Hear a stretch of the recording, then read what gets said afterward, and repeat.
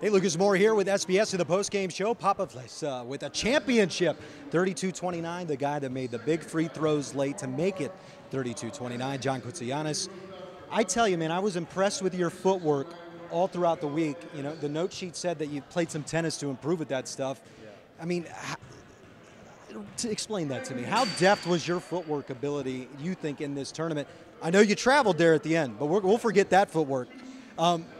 Just speak on that improvement. You know, like even in school, like pump faking, doing everything. Tennis is all about just footwork and hand motion coordination. So whatever I do there, I just put it to the court too, and it's all the same. So as long as I improve on both things, it'll help. So how'd you stay calm at the free throw line, man? It was a lot of emotions. You hadn't been to the charity stripe yet. That's a lonely place, 15 feet from the basket, a chance to seal the game, and you haven't shot since the pregame. How'd you get that confidence? This guy knows how to make down the free throw when it counts. Good shit. Yeah, bro. see, exactly.